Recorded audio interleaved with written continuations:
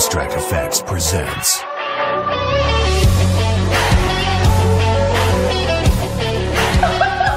did you do that? The 6 of diamonds.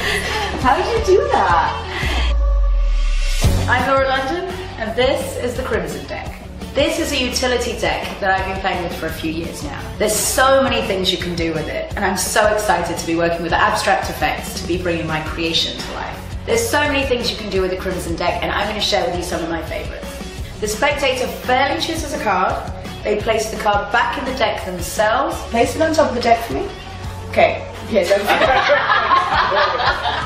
Alright, I want you to cut the deck for me. So take half the cards off. That's perfect. Put the rest of the cards on top. That way you've buried your card inside the middle. Is that fair? Yes. And they place the deck inside their pocket.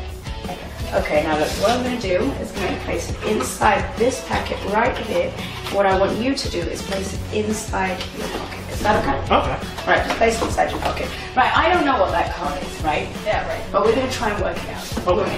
No, not only can you tell the spectator what their card is, but when they take the deck out of their pocket, the card has completely vanished, and it can reappear anywhere. I think I know what it is. Is it the Jack of Spades? It is. It is? The Jack of Spades? Yes. That's your card. Do me a favor, take the deck out of your pocket. You were thinking about the Jack of Spades because you took it out of the deck, right? Look at the deck. Oh, yeah. There's no Jack of Spades. There's no Jack of Spades. So if there's no Jack of Spades in the deck, how could you have chosen it? Gosh. Could you do me a favor? Sure.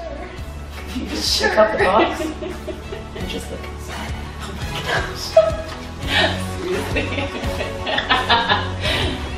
And let's hold it.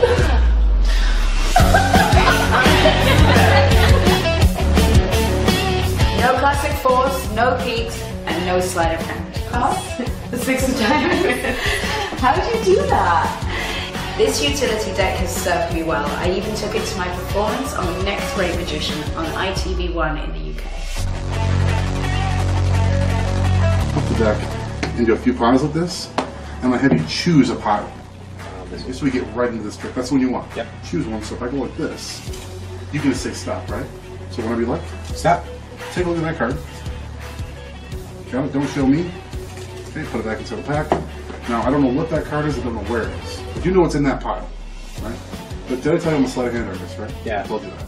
What would you do if I already told you that I made that card vanish from here? By vanish, I mean I palmed out the card. I made it disappear. What was your card? Ten of Spades. You don't see it, do you? No. Because it's actually over here in this pile. See, right there. Salad. Yeah, it's super quick, alright? Yeah. So this time I want you to really watch me. Now that you know what palming is, you know about my techniques that I do. Right? Just by, did you see that? Yeah. See, all I did was touch that pile. But you know the magic's already gone, right? Right. Your card's not here. So, it's actually over here. So take a look, you can see it on there. There it is. Right. Keep your eye on that card one last time. Doesn't look like I do anything funny. Just move some things around like a magician does, right? Right. But it's actually already done.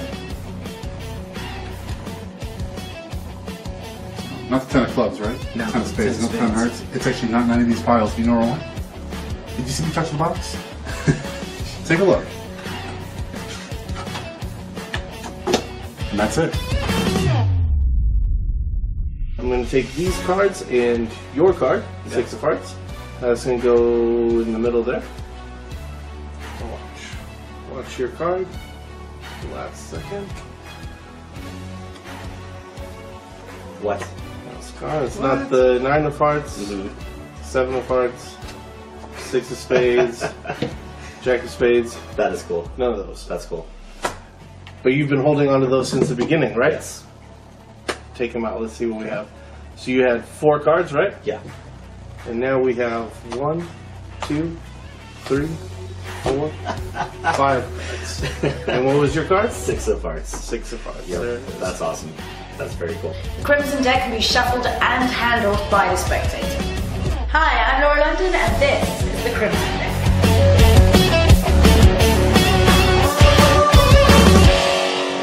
Abstract effects. It's in the game.